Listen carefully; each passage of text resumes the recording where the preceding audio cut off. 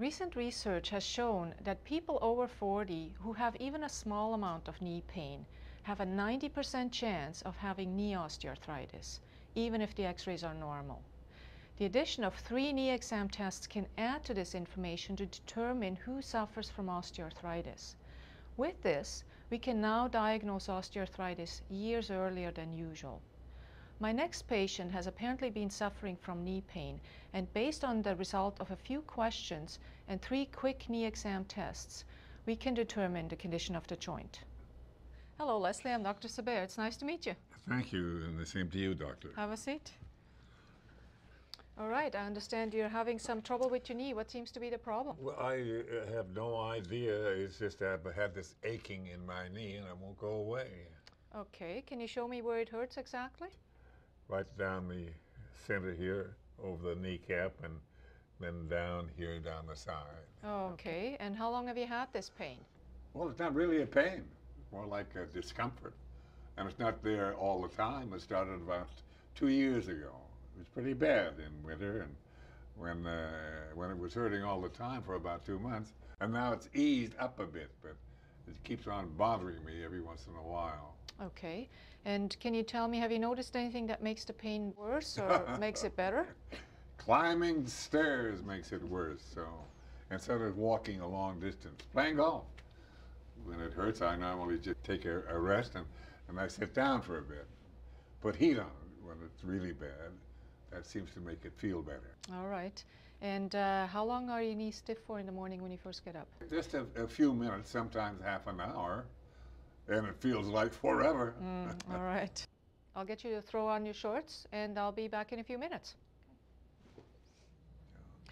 All right. Can I get you to lie down? Oh, yes. So first I'm going to see if there's any swelling in your knee. There are 2 tests that we do to detect swelling. And because they detect different amounts of fluid, we use them in conjunction with one another. So the first test is called the Bulge Sign. And with this test, we basically just move fluid around the joint. So first, I'm going to displace the fluid from the medial side of the knee and then push it back in from the lateral side. And watch for a bulge to appear medially, which indicates a joint effusion. And this test can detect a really small amount of fluid, as small as 3 milliliters. And you do have a positive bulge sign.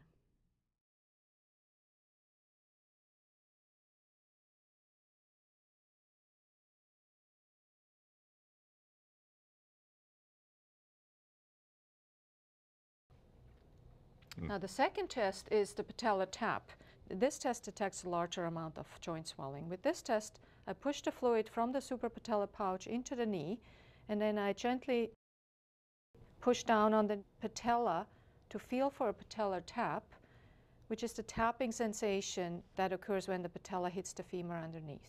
Your patellar tap is negative, but you do have a bit of swelling in your knee based on a positive bulge sign. So the next test I'm going to do is look for a flexion contracture, or how well your knee straightens out. So let me just scoot down here. With this, I'm just going to straighten out your knee, and I'm looking whether it straightens out completely. Even a small degree of flexion contracture is abnormal, but your leg straightens out normally. Okay, next I'm going to check your gait. Can I get you to stand up?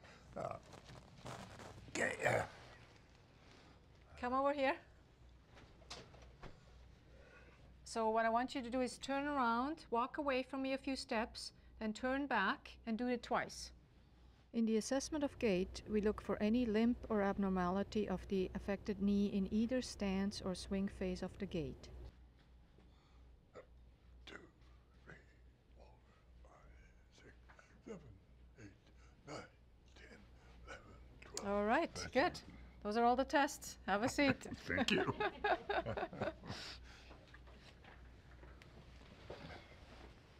So based on your description of activity-induced pain that you've had over the past year, together with those 3 tests, I can tell you do have some osteoarthritis in your right knee.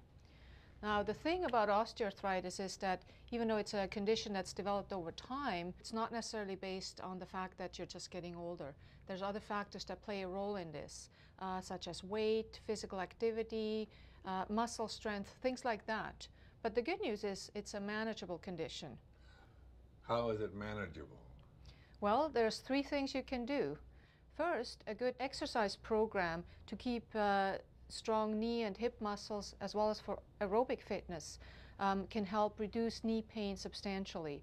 And you can do exercises in a swimming pool, for example, and some people consult with a physiotherapist who can teach specific exercises. The second thing is to have to maintain a healthy body weight. That's really key.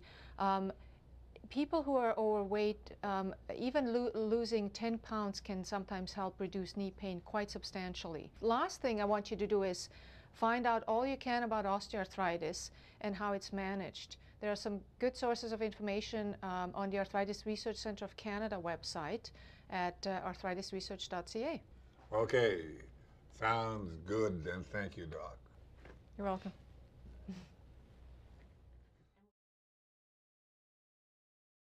In summary, your patient has a high chance of having knee osteoarthritis if he or she has discomfort or pain, which can be intermittent, and meets the following 4 criteria. First, if at any time in the past your patient has felt discomfort or pain on most days of the month. It's pretty bad in winter, and when it was hurting all the time for about 2 months. Second, your patient has had any discomfort or pain in the past year.